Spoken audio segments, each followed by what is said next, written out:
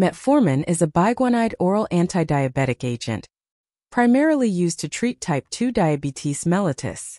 It improves glycemic control by reducing hepatic glucose production, decreasing intestinal absorption of glucose, and by enhancing insulin sensitivity. This will eventually lead to improved peripheral glucose uptake and utilization. In this video, we will talk about some clinical pearls regarding metformin. So let's get started. Number 1. Lactic acidosis. Metformin-associated lactic acidosis is a rare but serious complication, especially occur in patients with renal impairment or those at risk of hypoxia due to heart failure or severe infection. So, regular monitoring of renal function is essential, and the drug should be stopped in patients with conditions predisposing to hypoxia or dehydration. Number 2. Weight neutrality and cardiovascular benefits. Unlike other anti-diabetic agents, metformin is weight neutral and has been shown to provide cardiovascular benefits as well. These benefits include reducing the risk of myocardial infarction in patients with type 2 diabetes. Metformin is generally considered to be weight neutral or may cause mild weight loss, making it distinct from other diabetes medications that can lead to weight gain. Number 3.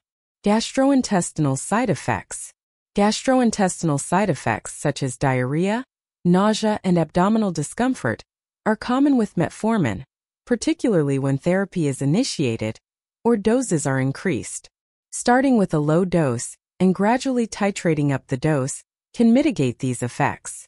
To reduce GI side effects, patients should be advised to take metformin with meals. Extended-release formulations are also more tolerable for those who experience significant GI discomfort. Number 4. Vitamin B12 deficiency. Long-term use of metformin can reduce vitamin B12 absorption, potentially leading to deficiency. Therefore, periodic monitoring of vitamin B12 levels is recommended, especially in patients with anemia or peripheral neuropathy. Number 5. PCOS and gestational diabetes. Metformin is also used off-label for improving insulin resistance in women with PCOS and to help manage associated symptoms like irregular menstruation and infertility. Metformin may also be used to manage gestational diabetes in certain cases, though insulin remains the preferred agent in many pregnant patients. Number 6. Renal impairment.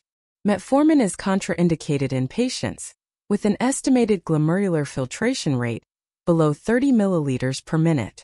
For patients with GFR rate between 30 to 45 milliliters per minute, initiation of metformin is not recommended, and dose reduction is required for those patients who are already on metformin.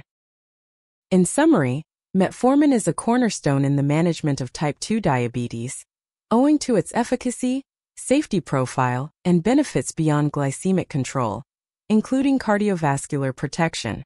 Its mechanism of action involves reducing hepatic glucose production and improving insulin sensitivity.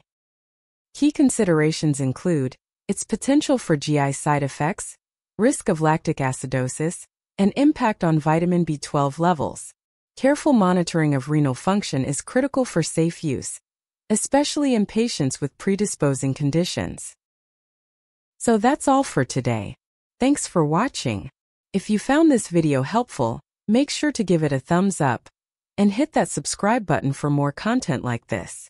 Leave your thoughts or questions in the comments below, and I'll see you in the next video. Thank you.